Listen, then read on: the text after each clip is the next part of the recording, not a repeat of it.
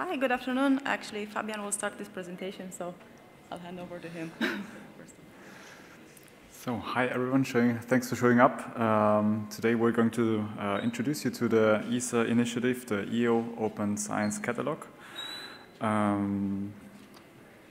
First, I'll give you a quick outline. So, Anka will present you the ESA EO Open Science as a whole. Then she will talk about elements of the ESA EO Open Science. And then she will get into the minutiae of the Open Science Catalogue. Then we'll talk about the details of the Open Science Catalogue, how it is implemented, key technologies, the architecture, and then I'll give a brief overview of the specific components that make up the Open Science Catalogue. So please, Anka, introduce us. Thanks, Fabian. Quite high. Okay. So my name is Anka Angela. I'm an open science platform engineer in ESA, like I was just introduced. But actually what that means is that, or my role is actually sitting between the digital platform section and the Earth Science section.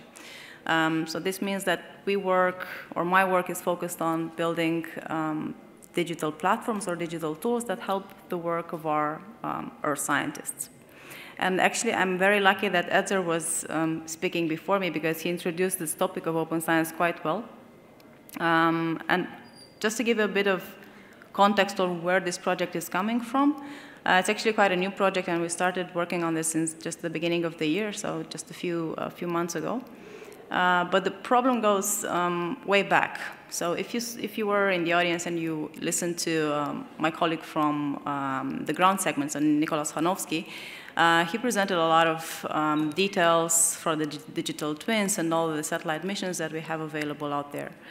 And imagine that we have all this mission data that has been delivered by all our satellites, and more than 40 satellites that are either Earth explorers, that are like science missions, addressing very particular science domains, so looking at the cryosphere or gravity, things like this, but also the Copernicus Sentinels and all the other third-party missions, contributing missions, and the meteorological ones. So I'm not going to focus on the meteorological ones, but from all these Earth explorers and the Sentinels, there are huge amounts of products that are being output. So I'm not talking about satellite imagery, and the access and the processing is, let's say, solved by solutions such as OpenEO, and you've just heard about that.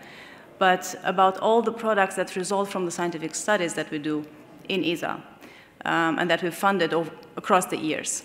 And how this process works is that we have typically independent science teams that get all this data and use their own tools and their own methods on their own machines, or more recently in the cloud, and they output some very interesting global products. So imagine all the climate variables, or products like albedo, or the ocean topography, or ocean currents, ozone, stuff like this. So all these products, of course, they're documented in some publications, and sometimes they're made available openly. Usually they're made available openly. But there's no specific guidelines coming from ESA on how should you keep these products and make them available in the long term. So to ensure this sustainable access and reuse of these scientific products that are output by all of these projects, the first question that we asked was, how many are there? Where are they? And we realized that many of those are sitting either on some scattered websites, or in the lucky case, they have a DOI and they are accessible through some catalog service. But in many cases, sadly, they're just lost because the team that was working on that is just not working anymore. So open science, we've started looking into open science these many years, basically building solutions that are open or that promote open science. But with this background that I've just laid out, it's clear that we need to do more. So what ESA is now currently looking to do is to enable sustainable and impactful open science in the long term. So this means take care of all these very precious scientific products that we have from all the teams that are working on that.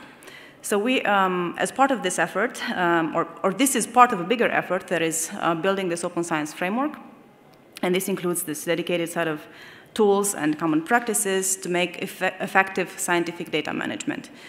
This looks to support open innovation, advanced science, earth science in particular, and increase community participation. This, of course, means that we would have to provide guidelines to the community, the Earth observation community, on how to do properly open source development for Earth science. We're building, of course, on a lot of elements that exist already. And some of these elements are on the screen. One of the main pillars that support our efforts in this direction is the development of the digital platforms. We have, of course, we're keeping a close eye on making sure things are interoperable. Standardization is on this slide as well. And there are several solutions that we're currently working to develop. Probably more are coming. But just to name a few, there's the Eurodata Cube effort, the Open EO platform is one of them, and the Earth Observation Exploitation Platform Common Architecture, which is looking to develop open source building blocks that would enable easier development of exploitation platforms that are by default or by design interoperable. And this is so the EO-EPCA, or the Common Architecture in short, is what is contributing to the development of this catalog that we're presenting today. Reproducibility is key, and for this, we're trying to make sure, we're laying now the foundation basically for reproducible science, for reproducible workflows, with elements such as the Earth System Data Lab, so building collaborative development environments, or making sure that these results are properly documented, accessible, in the long-term discoverable through programmatic means and so forth. Community is very important, so we have a number of initiatives. I'm just going to mention the Adhering Science Hub. That's an initiative that is bringing external experts in Adhering to do science with our scientists and using all these collaborative tools that we're making available, and the EO Science Cluster that is, again, bringing different projects together. And of course, a lot of strategic partnerships with NASA, with JAXA, with OGC, and so forth. So this Open Science Catalog that we're presenting today, it's a new project. It tries to make all these science products discoverable and accessible in an easy way and programmatically for the community, and it contributes to this framework. So what it is, it's a catalog of geoscience products, datasets, and resources that are developed in the frame of projects that we fund. It provides means for discovery, for access to these products, using unified metadata across all sorts of heterogeneous sources, using common dictionaries, and also it's a tool for us to understand what are the gaps. For example, if we're developing ozone products, for how many years have we done this? Do we have a lack in observation, I don't know, for 3 years in a row? Do we have a lack of observation spatially, and so forth? So it also offers us a synoptic view and helps us better identify where we need to invest more. So I'm handing over to Fabian to go through the technology stack and all the technical details. Thank you. Thank you, Anka.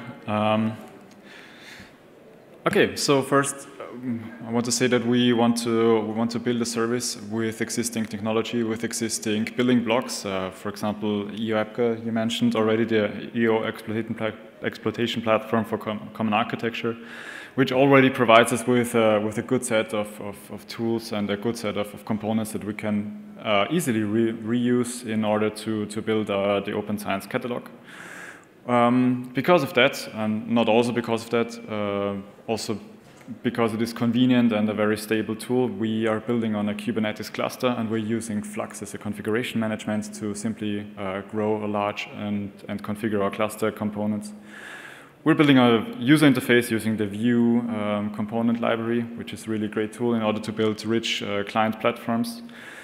In order to keep the history and in order to build the static catalog, we're reusing Git and GitHub facilities in order to keep the history. We're keeping a Git repository of all the records in order to see the change tracking of the projects, products, and variables over time, which is then exported using GitHub Actions. So we always have a clear picture of what is currently at the main branch of the catalog store.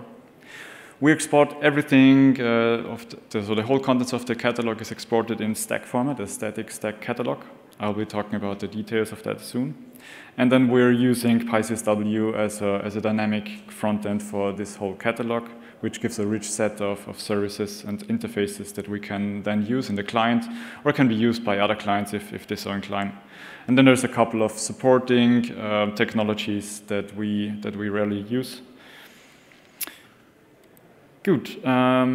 First off, I'd like to talk about the whole architecture. So there is, of course, the front end, which is the main focus point of the user interaction.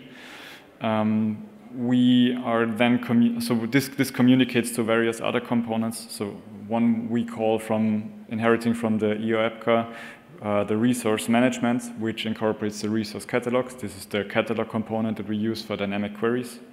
But it also pulls data from the static catalog, which is the main source of truth of the actual catalog contents.